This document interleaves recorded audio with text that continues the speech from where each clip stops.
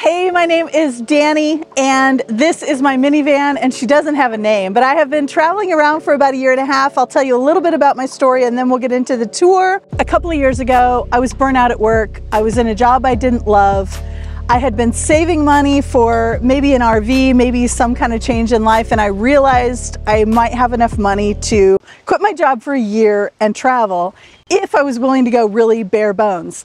I got a minivan instead of a big RV or a Sprinter van, you know, big dream vehicle or whatever. I started where I was with what I had, and I just did what I could do. So my channel is You and Me Living Free on YouTube, and I really started the channel just to kind of document my journey, and my memory is not that great. I wanted to have literally like kind of a scrapbook, video scrapbook for my kids. If no one ever watched the channel, that was fine. And it just became kind of a passion project where I would tell my stories on the road.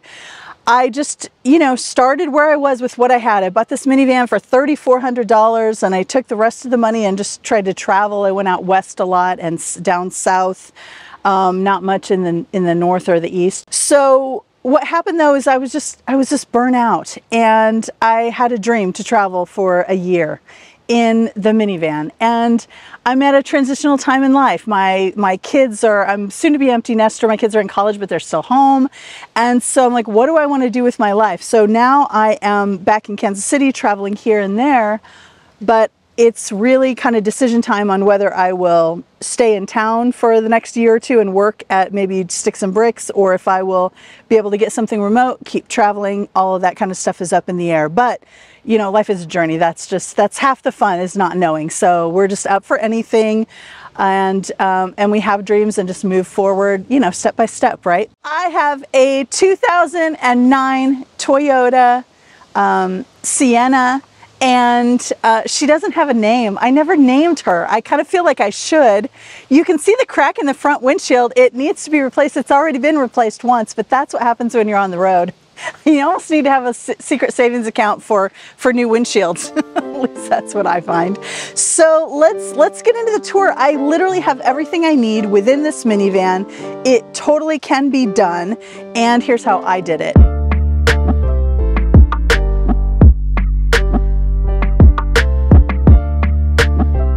The front seat I want to keep pretty clear. Usually I keep my Jackery cords down here. I keep some gloves because I try to pick up litter no matter where I go, and a couple of battery packs. I keep a air purifier up front. It gets recharged from the sun, so I leave it up there. I never have trouble with smells in the van. I think that's because I don't cook anything that splatters a lot, or that, you know, a lot of people have trouble with smells in the van. I don't. I keep the front seat pretty clean, and I am usually in and out through the back here. Now the front did have a console in the middle. I took that out so that I could easily move from front to back with my doors closed. Traveling as, you know, as a woman, single woman, whatever, it was important to me to have that kind of, be able to be a little more stealthy, not have to get in and out of the van like this. So there's plenty of room for me to get in. I usually carry a little bit bigger cooler, but now I'm only going on shorter trips. And here is my stove right there. And I keep a lot of my dry goods food right in the back, so I have everything I need if I want to cook. I can cook right here on a tray, or I can pull things out and cook on a picnic table or whatever. Up here on the back of the seat, I have those really essential things that I will just use on a regular basis. You know, sunscreen and bug spray. Sunscreen, bug spray, and wipes. I mean, how more basic do you get than that? That's basically what's there in front. When I first started out, I did my first trip with a cot. And then I realized, you know, I really love good sleep. Good sleep is so important. I have a very basic bed. It is 2x4s and a piece of wood paneling and mattress pad topping that I have doubled over. So I use regular twin sheets and everything on that. And then I have my storage. My main storage of stuff that I use all the time is right under here. So cooking stuff and plates, everything like that is there. And then we have the pots and pans and the collapsible dishwash bowl, and then stuff for showers and cleaning and stuff like that is there. So I mostly sit, if I'm sitting in the van, I'm sitting on my bed, or I'm just sitting in the driver's seat. I do a lot of things in the driver's seat. If I'm journaling, if I'm working on editing a YouTube video, anything, I'm usually in that seat right there. Typically I would have my Jackery up here. I just have a Jackery 240, but it's not here with me right now. But the 240 is good for phones, fans, lights, and my computer and my Kindle. The 240 is just fine. If I wanted to get a refrigerator ever, I'm gonna need more than the 240. That's something for people to consider, I think. Back here is my little small pop-up tent. I use this when I'm in a BLM spot and I wanna leave to go to town and I don't wanna lose my spot. I bring this out and it basically will just pop itself out like that. Door on either side. I put a nice, usually big size rock inside to hold it down because I don't feel like doing the tent poles. And so back here you can see I have my solar panel. I have a collapsible bucket for garbage or whatever I need if I'm out boondocking. And then in my bins, these are my clothes bins. No matter what it is, I allow myself 2 bins for clothes. And then in the bottom one, I usually try to start the travel with it empty or something kind of for backup. I have 3 of these bins. The first one is for food.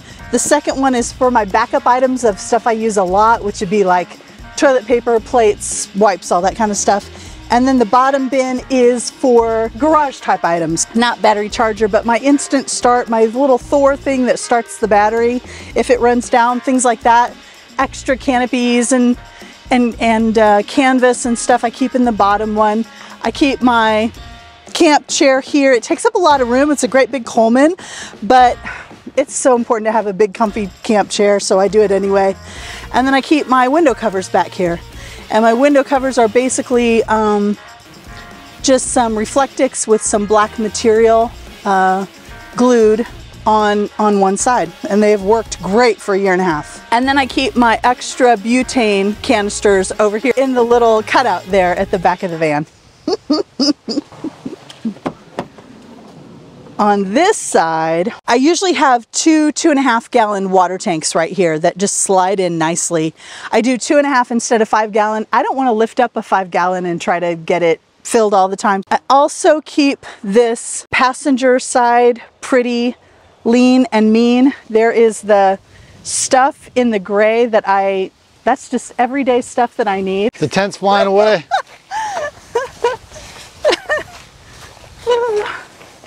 Oh, that's hilarious. So Dani, I noticed your van is very clean inside. And so my question is, how do you keep it so clean? Here's the thing, I'm not really super clean by nature, but in the van you have to be. You literally have to be. You have any idea how easy it is to lose the smallest thing from the van? It's the most frustrating thing in the world. So literally every single thing has a place and it has to stay in its place when it's not being used, period. End of story. It has to be. Normally these vans have a center console. Did you pull your center console out? I pulled it out on purpose. It was critical for me to pull it out because I wanted to be able to get front seat to back seat sleeping stealthy. I have my window covers, they cover everything, and I wanted to be able to get in and out of the van without people knowing that I was some single person traveling alone. So that was very important to me. I pulled it out and I just lift up my little arm thing and I can easily get from front to back. Or if I feel like I'm in any danger, any bad situation, I'm always like, I could jump right in the car and go. So my Toyota Sienna has a bunch of metal pieces on the floor, and I noticed that you have a really nice carpet on here. Yeah. Did you remove your rails, or is the carpet covering your rails? The carpet is covering, plus I have those playground mats or the weightlifting room mats, but they fit together like puzzle pieces, and then I have literally taped them down. I also took where the seat usually hooks in, and I have covered them with extra foam and stuff because they were still sticking my knees when I would hit one wrong. So that was important to me. So yeah, it's soft and I can crawl around in here when I need to. So if I'm sitting in the back of the van, I'm probably sitting here like this now. So I can grab a little table from the back, set it up. I can cook in here if I want, just set up my stove right here, leave my window or my door open to vent. My dry food is here, my cold food is here, and I have everything I need to cook right here. Plates and stuff. skillets and stuff, everything is right here within arm's reach. You have a semi no build conversion and Yes. you don't have any back seats. Did you remove your back seats? I removed my back seats and donated them, yes. For a while I left it in storage and I was like, I'm literally never gonna use this. And if I do sell it, I'm not gonna sell it probably till it just goes to the junkyard anyway, so I wasn't gonna worry about it. They took up too much room. So your bed, you talked about it a little bit before. Is it a trifold? Is it a solid? Is it a foam? Yeah. I dreamed about having one of those beds where, you know, it had the piano hinge and you could do it up and get to the storage. I went with something just even more simple than that because this bed is more than really I could even manage on my own. I got a monthly membership at a workspace that had tools and everything so that I could cut the plywood, so that I could cut the legs to be all the right size. There are no two legs on this bed that are the same size. Every single leg is a different size. And so I put 8 legs on it instead of a lot of them you'll see do 6. And I made it 26 inches wide and it is so stable. It's one of the best parts. I literally sleep on this bed as well as I do my bed at home. So would you say that anybody can build a bed like this? Well, here's the thing. I would have said anybody, but I didn't have the garage space. I didn't have the tools. So I had to have a membership to build it. But sleep was like my number one priorities. It's like safety and sleep are 2 huge things, right? So I had to have it. So I did the membership. So almost anyone could do it. I mean, I had never done anything like this. I had never used a saw to cut a piece of wood. I had never nailed in a 2x4. And it was a lot harder than a lot of the videos will have you think when they show you all the edited versions of just putting it together. Mine was a lot tougher than that for me. It took like 2 days for me and my daughter, but it was worth it. Now your window shades seem like they are custom. Did you make those yourself? I made them myself and I'm not crafty at all. I can show you kind of how they fit in, which is good enough, but they're not very pretty, but they are 100% functional, and sometimes that just has to be good enough, and they were very cheap. Here's one example, right? You're like, it looks kind of okay from this side. And then the other side you can tell. So the Reflectix and the material, which I did with adhesive spray-on glue, but then the corners started to come up after about 8 months or so. So then I took some gaffer tape and just taped down some problem areas, and literally that is how it works. And so you can put it goes in super easy. Like that's as easy as it can possibly be. That's literally all it takes. How you prefer to have it when you're inside is like this, but it broadcasts to the whole world that you're inside if you have it like this. So if you want stealthy, you go with blackout. About how much did it cost you to make those? Like $30 for the Reflectix. I had to have 2 rolls instead of 1, just barely, because I wanted to make one for the back and all these back windows. Also, I made Reflectix for my driver and passenger, which a lot of people don't. But there's so many times when I'm up in front and the sun is just glaring in that front. So I made it for those 2 things. So I needed 2 rolls of Reflectix. They were like 20 a piece. So 40, $10 or $12 for the fabric, $5 for the spray adhesive, and then gaffer tape was like $10, but I already had some. So literally, you know, $50 or so. I couldn't live without my fan. My fan and my Lucy light, we'll put these right here. And so this plugs right into my Jackery, goes right here. I can shift direction, I can move it this way and that way. It is my lifesaver. I love this little fan. Oh, polar. Love it. It's got a slow and a fast speed. I can have it on all night and it takes maybe 5% of my Jackery or something, even on high. It takes very little power, and love it. That and my Lucy light. I stick it up in the front window when I'm traveling, and then stick it back here at night. It'll go for 2 or 3 days usually. So I went to the Grand Canyon for the first time as I was traveling out west, and in the van. And the first time I went to the Grand Canyon, I had chills. I loved it. So I was completely in love with the Grand Canyon, completely enamored. And when I started watching videos on the Grand Canyon, I saw somebody do a hike of the Grand Canyon. Actually, they did it all in one day, but I got it into my head that I really wanted to hike the Grand Canyon rim to rim. And then I'm like, no, I'm way too out of shape. It's impossible. But it's a dream that just kept coming up again and again and again. So I decided I'm gonna go for it. I'm gonna give myself almost 2 years to train. I'm starting with just little walks 5 times a week. And I have a whole planning schedule of what to do with what months and how I'm gonna get in good enough shape. enough to do the Grand Canyon rim to rim, which is like 24 miles and 4,000 feet incline in like 2 days, and crazy, right? Down to the bottom of the canyon and then up out again. But I'm so excited. I'm so excited. I'm scared and excited. Like, that's how you know you're onto something with your dreams, right? You're excited, but you also got that fear. You know, you're just kind of really going for something big. So I'm thrilled, and I'm gonna do it in 2 years, which will be October 2024. And so just starting that journey is really, I'm gonna share a lot of that on my channel too. Really excited about starting that journey. So Dani, what's been the hardest part about your van life journey? The hardest part was, okay, I'll say two things. Number one, just the very first trip. Like, doing the work ahead of time to be able to go out and travel in the van was probably the hardest part. Putting everything in order that had to be in order, getting my priorities right, knowing people were going to look at me and say, why are you doing that? You're crazy. Put that money in a 401k and, you know, retire earlier or whatever. So getting by everybody and doing all the things I had to do to actually start was probably the hardest thing. Another hard thing is when you're out there for a while, everyday decisions are kind of hard. It's kind of hard to go, it's harder to go to the bathroom. It's harder to cook meals. It's harder to do the essentials of life when you're in a van.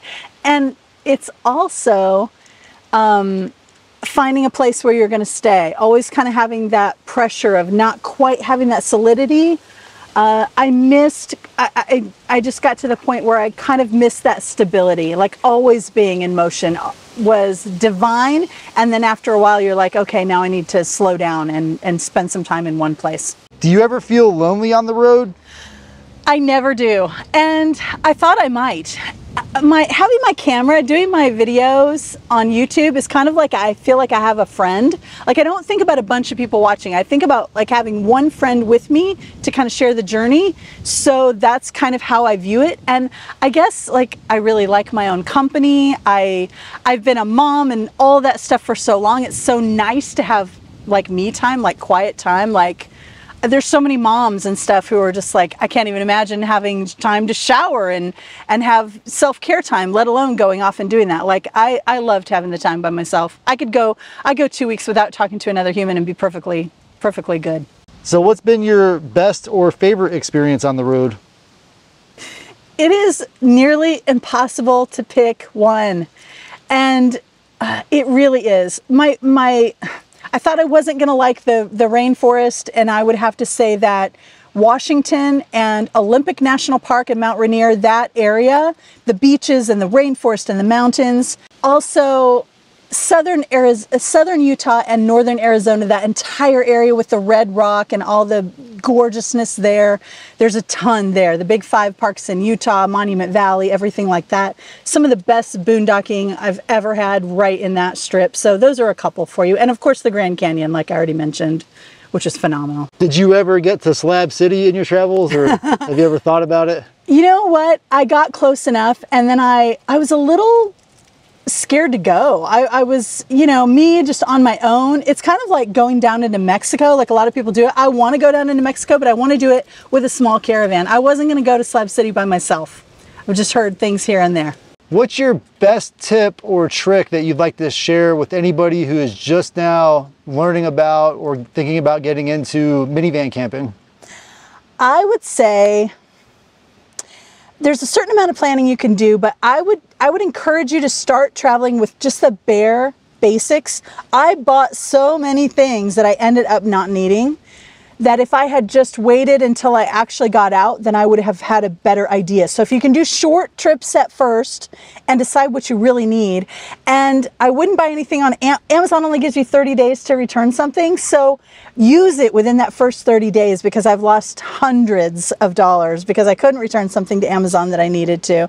And honestly, just to do it, there are 100, 200, 300 people who talk about doing it, more than that one person who actually will. And I just want people to be like that kind of person in life where you have that dream and just do it. Even if it's in a small way, just try, just do it. What I'd like to just say about safety, a lot of people ask me if I feel safe when I'm on the road.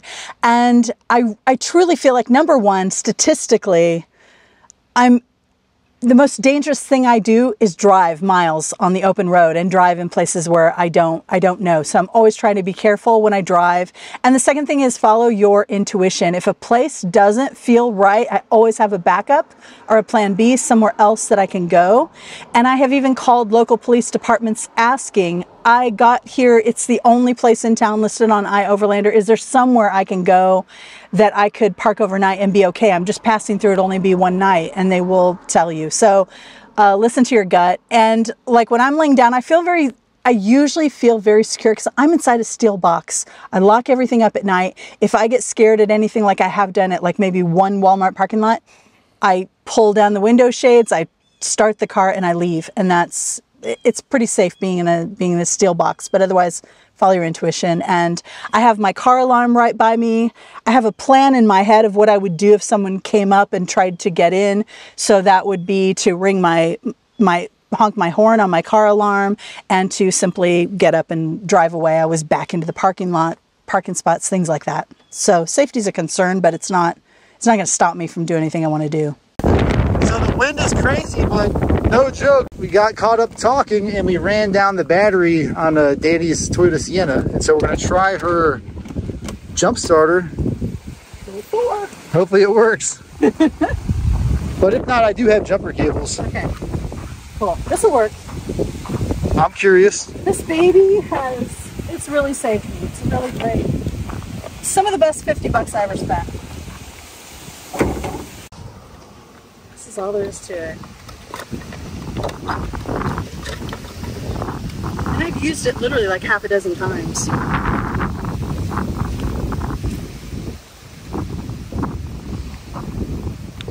So we do black first. I don't think it matters, but I do the black first. It only matters, I guess, if the smoke comes out, right?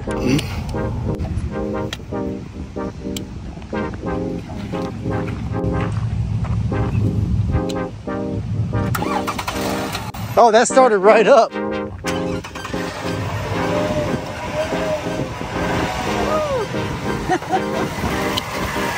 All right, guys, thanks so much for watching. Be sure to check out Dani's channel at You and Me Living Free here on YouTube, and I'll see you on my next adventure.